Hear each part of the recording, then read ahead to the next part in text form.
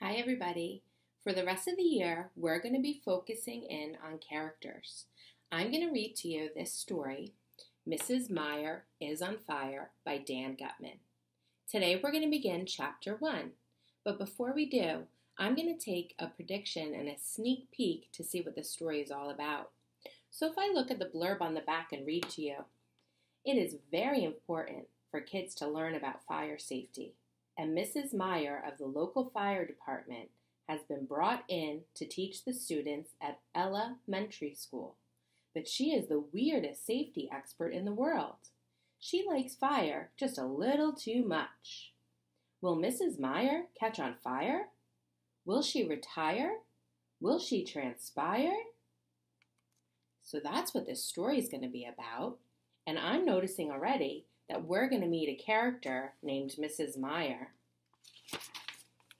If I look through, I see a table of contents that shows me this is a chapter book, and chapter 1 is called Supervision. We're going to begin reading this today, but as we read, I want you to keep in mind what's going on with the character. What characters are we meeting, and how are the characters feeling?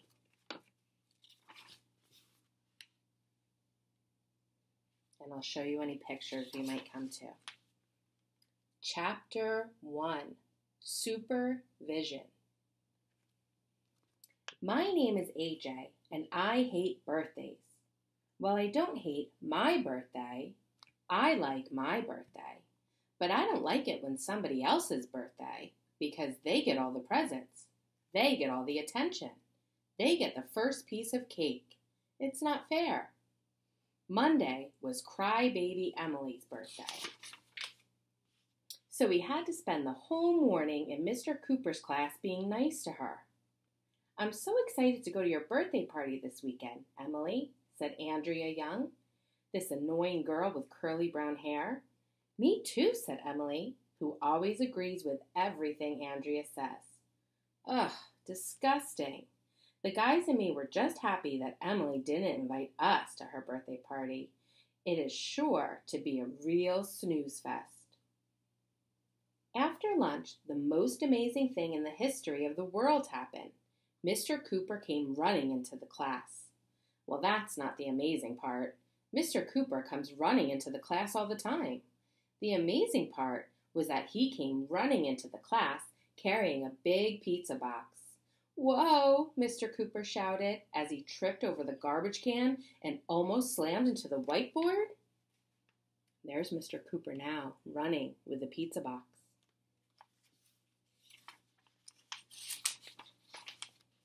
Mr. Cooper is the only grown-up I know who wears a cape. He told us that he's a superhero from the East Pole. I've heard of the North Pole. I've heard of the South Pole, but I've never heard of the East Pole. I think Mr. Cooper may have been yanking our chain. Don't worry, he shouted as he put the pizza box on his desk. Everything's fine. You're under my supervision. You have supervision? I asked. That is cool. Did you use your supervision to heat up that pizza? Asked my friend Michael, who never ties his shoes. It's not a pizza, said Mr. Cooper as he opened up the box. It's a cake. I love cake. Cake is the best. There's nothing better than cake.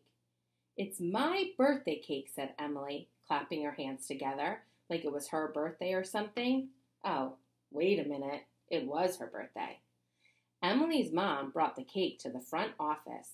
Mr. Cooper told us she made it with her own hands. Big deal. It would be a lot harder to make a cake with somebody else's hands. Can I have the first piece? Asked my friend Ryan, who will eat anything, even stuff that isn't food. Emily gets the first piece, of course, said Mr. Cooper. She's the birthday girl.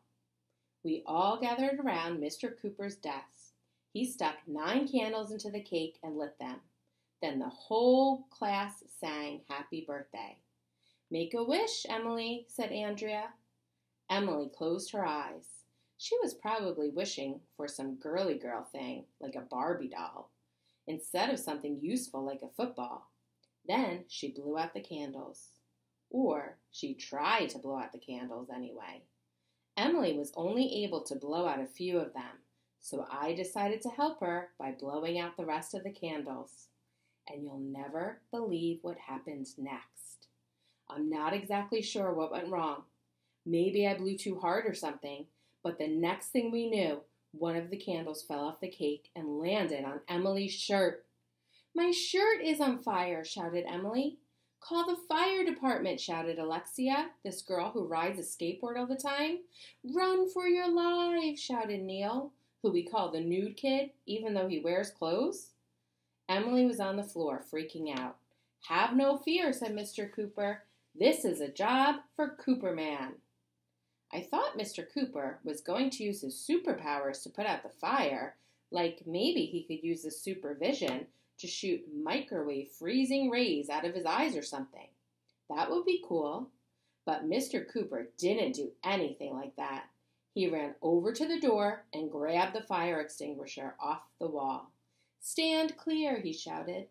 Mr. Cooper aimed the fire extinguisher at Emily and pulled the trigger. This white foamy stuff shot all over her shirt. Then he sprayed the stuff all over the cake. That foamy goop was everywhere. Fire extinguishers are cool. It would be fun to have a fire extinguisher war. "Hooray for Mr. Cooper," shouted Michael. "He put out the fire. He's my hero. He's a superhero." You'd think Emily would have been grateful that I helped her.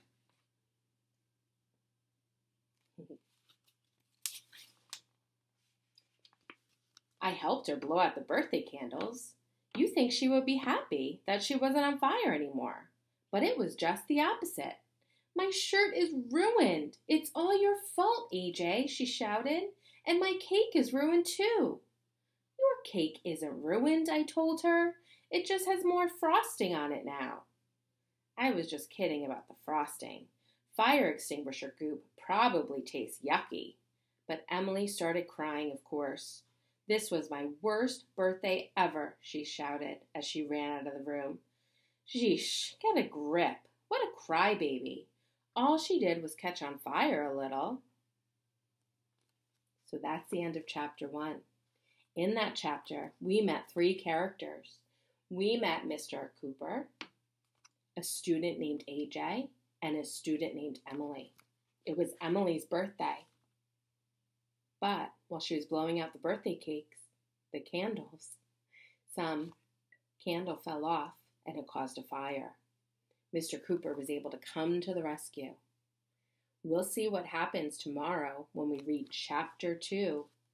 Chapter 2 is titled, "Fire is Not Funny."